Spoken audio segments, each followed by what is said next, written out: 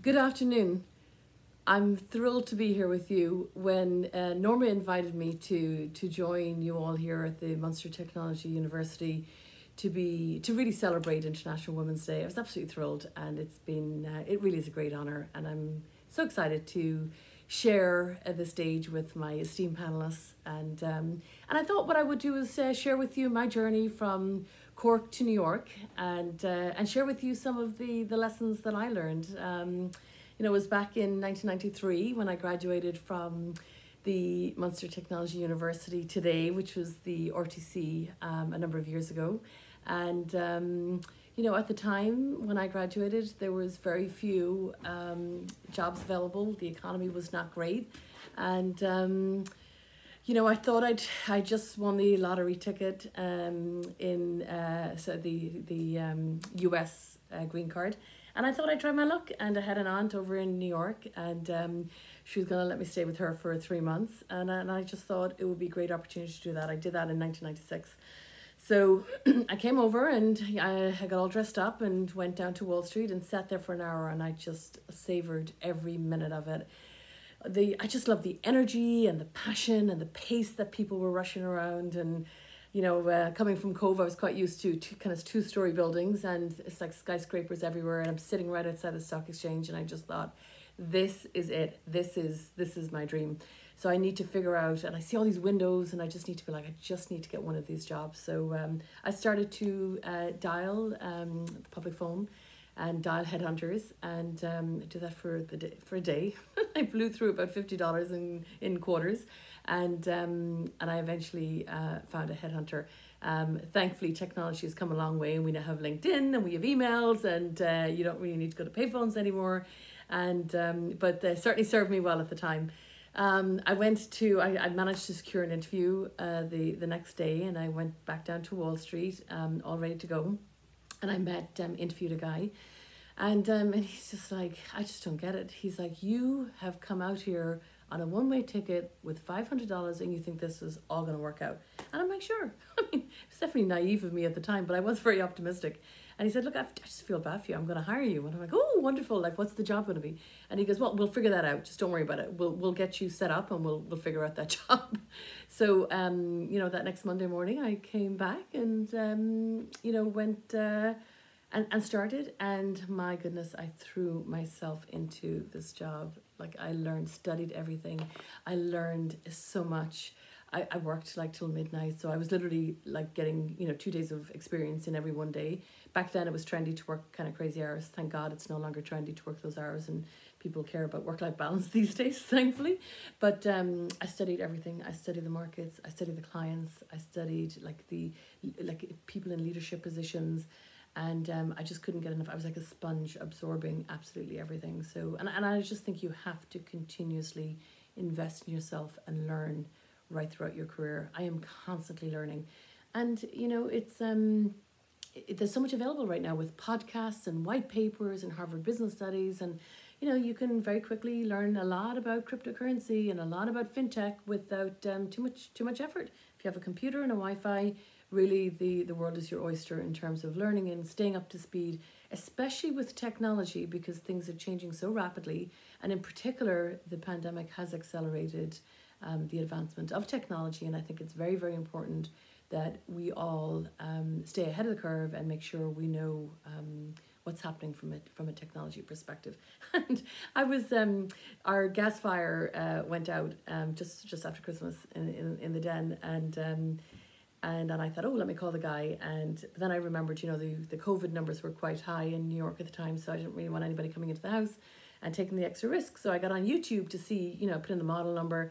And, they told me to press this button and that button while I'm touching the pilot button, and boom, up comes the fire. So who would have thought I could spend 2 minutes on YouTube and learn how to fix a gas fire? So everything is possible. So please be sure to really invest as much as you possibly can in yourself and getting up to speed. Then I guess, another key lesson is networking. I was up for promotion in Morgan Stanley many, many moons ago to executive director. It was a very, very important promotion for me. And I was called in the day before the promotions were announced, and they said, "You're not going to get promoted this year." I'm like, oh my goodness. I was devastated. This was such an important promotion for me, and they said you did everything right, but not enough people knew you. And I'm like, isn't that your problem? To my manager, he goes, no, that's your problem. So, I had, to a certain extent, checked my personality at the door each morning, and I came in and I worked like night and day, but I put myself into a tunnel, and I was able to, and I was focused on work. And I thought if I could outwork everybody else, everything would fall into place. It doesn't. Networking is such an important component. So I am so glad that I did not get promoted that year, as devastating as it was that year.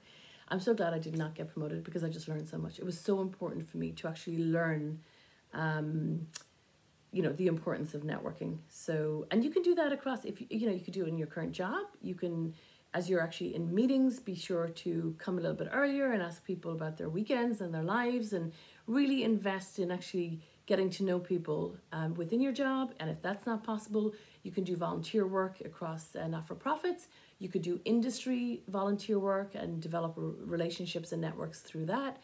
LinkedIn is just so powerful. You can connect right across LinkedIn and follow up with people that you go to conferences with. So your network is your net worth.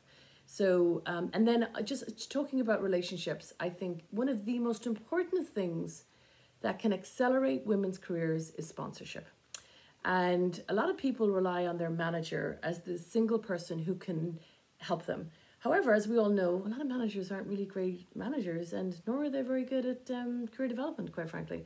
So therefore, you cannot pin your career on one person. You need to have a whole board of directors. And on that board of directors, you can have mentors and you can have sponsors. Mentors are those who help you out, can help you navigate an organization, navigate tricky situations.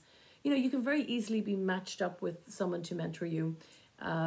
So, if you do not have a mentor, I would encourage you to go to your manager or any other kind of anybody else really in your organization. Say, hey, listen, it's really important that you'd like to secure a mentor. Can they help you with it? And I think, everybody should be making sure that's happening for everybody across the board. We all need a little bit of help with our careers. There's a lot of things that you need to get right with your career in order to be successful, and nobody really can do it on their own. Certainly, there's no CEO sitting in the CEO office without a whole lot of help along the way. So we all need to get a bit more comfortable with asking for help, which is what I did not do for many years in my career.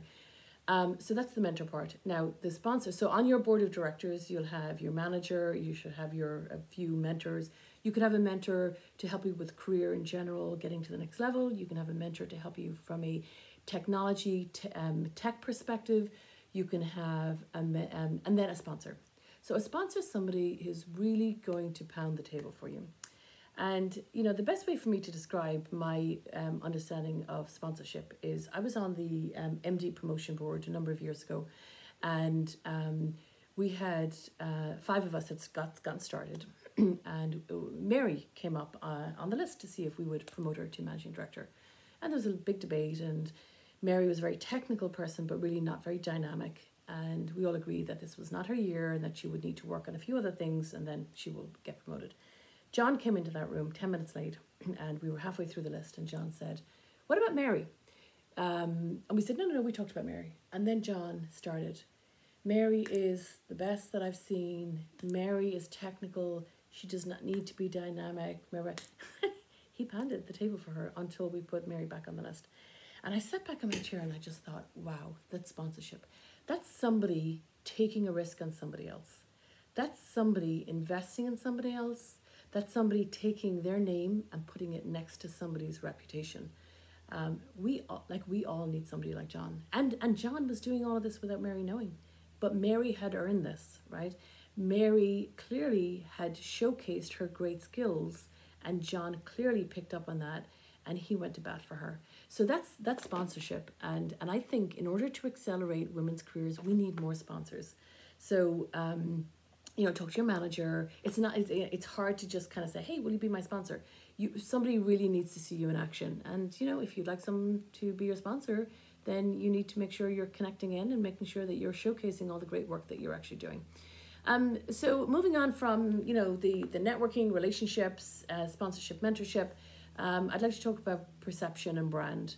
So this is such an important component, and a lot of us forget to spend time on our brand and our how we're perceived, and perception is reality. So for the first 10 years in my career, I would not, I would get feedback each year, and I would listen to the feedback, and then it would come to the negative feedback, and then I would be like, oh, no, that makes no sense. And I used to barely even listen to it. I was like, no, they don't know what they're talking about. Until I really realized that I actually need to listen to this, and I need to pay attention, and I need to write down every single word on that feedback, and I then need to commit to myself that I'm never getting that feedback again. And a lot of people kind of misunderstand that if somebody has a certain perception of you, then that's it, you're locked in. And that's not the case. You can go and manage that, but you actually have to know, how do you want to be perceived first, so that when you go into all of these meetings, you need to know that, hey, I want to be perceived as someone who's very technical, who's somebody who's passionate about getting things done, and someone who gets things done, and maybe being strategic. So what are those few things that you want to be known for? So you have to get that right first. And once you have that written down on a note in your phone where you can access that at any point, then you can actually really start to make progress. And, if someone's saying that you're not very strategic, and that's the feedback that you're getting, for the next few months, you need to say, hey, listen, I'd like to better understand that, because I want to make sure that that decision is consistent with our strategy. Because, I'm very strategic and I'm very focused on that. If you tell people enough times that you're very strategic, then they're going to start thinking that you're very strategic, right? So sometimes you just need to tell people what you want them to hear. So perception is reality, and you can change people's perception of you. So that's your power. So make sure you're leveraging your power from that perspective. I then want to talk about maybe diversity and how important diversity is. And I'll have to take you back to my early days on Wall Street. So that first day, that guy who interviewed me, God, he's getting a lot of coverage today. That first guy who interviewed me tapped me on the shoulder and said, this suit that you're wearing, most people wear black suits and white shirts. So you might want to, do that. And I'm like, oh my goodness, thank you so much. Thank you. I was so green. I took advice from anyone that would give me advice. I would take that advice. So I ran off to Macy's on my next paycheck and bought 5 of the cheapest black suits and sparkly white shirts that you could possibly find. And I dressed up in black suits and white shirts for the next 2 years. Now, when he said that to me that first day, I looked around and I'm like, oh my God, everyone's wearing a black suit, dark navy suit, or charcoal grey suit. So I'm like, wow, he's right. Every single person is. 2 years later, this black suit business didn't really quite sit with me. And by the way, I wasn't wearing like a big red dress or an orange suit or anything that I might wear today, but I was wearing like a beautiful olive green suit, which is actually tailor-made by Tailor & Cove, Mrs. Childs. Before I left for America, she made 2 suits, and so it was a beautiful olive green suit, and after 2 years, I realized, I'm like, yeah, he's right. They're all wearing black suits and white shirts, but they're all men. So he basically said to me that I need to dress like a man in order to be successful. And I'm like, after 2 years, I'm like, no. I'm not going to fit into the mold to be successful. We need to break those molds, and every person needs to get a voice at the table, because I sat in meeting after meeting as the only woman in a very male-dominated world for like the first 2 years of my career here in New York on Wall Street. And my voice was not heard, and that's where I saw that this is unacceptable, and that every single voice at the table must be heard, and everybody needs to take their seat at the table. That's why it's on all of us that we need to make sure that we are taking that seat. So what's interesting is that I've worked on diversity and promoting diversity for many, many, many years, and sometimes I feel like we're not making enough progress, and we're not really moving the needle significantly. I think now is different. I think it's time. And I think there's an enormous amount of senior roles right across the globe which must be filled by diverse employees. And so there's huge potential, and we need to make sure that we're leveraging that, and that we're taking advantage and making sure that we're getting into those seats. So we need to look at our careers. We need to look at where do we want to go, and we need to think about how we're going to get there. And we need to have open and honest conversations about what do I need to get to where I want to get to? And is there a skill that I'm missing? Is there some extra experience that I'm missing? And we need to be very honest about that. And, you know, in certain situations, we may need mobility. We may need to move to a different role to get the required experience to be able to take that seat. So I think now is the time, and I think there's just an incredible momentum at this point. And I think we all need to make sure we put our step forward and lean in and make sure this happens. Now, if you're in a position, a decision-making chair, then I think it's on all of us to really focus on intentional leadership and making sure that we're looking at diversity, because our firms need to start looking like our client base. I think it's time up. Time is up. We really need to start making far better progress here. So if you're sitting in a decision-making role, you know, what are you doing to make sure that those from diverse backgrounds are getting opportunities, are getting stretch assignments, are given opportunities to move into a different role so that they can actually progress quicker in their career? I think we all need to look at ourselves and make sure that we're challenging ourselves. And on this International Women's Day, choose to challenge. I'm choosing to challenge myself on ensuring that those with diverse backgrounds are getting the opportunities that they deserve, and they're getting their stretch assignments that they deserve, so that we can help accelerate their careers. So I think now is the time. I think it's really important that we are doing that. So from an individual perspective, I think individuals need to take ownership of their career. Stop waiting for everybody else to do it. This is on you. Your career is most important to you, and you need to get your career plan together. You've got plans for everything else. Get your career plan together and figure out what is it that you need in order to make the progress that you really want to make. So, and to the leaders, you know, when you invest in others, you amplify yourself and you amplify the impact of yourself. So go out there and invest in others. It's just like so rewarding, and it just pays dividends to those who are going to receive, you know, the impact of what you're doing. So it's investing in others, I think, is just huge. And I think we're all responsible for doing that. And then finally, I'd just like to leave you with a point on enjoy it. Enjoy the journey. Don't get too wrapped up on trying to get there and head down. Enjoy it. Enjoy the meetings. Enjoy the relationships. There's 100 things that can get me down on a daily basis. Each email coming in, right? I'm like, but I love it. I love it. And you can accomplish great things when you're passionate about what you're doing. So I would say just be passionate about what you're doing, enjoy it. Positivity is a force multiplier. And if you don't love it, then, you know, what can you love? What do you love? And try to do that, because life's too short. Anyway, so I'll leave you on that point. Positivity is a force multiplier. And when you invest in others, you amplify your impact. And I wish you all a very happy International Women's Day. Thank you.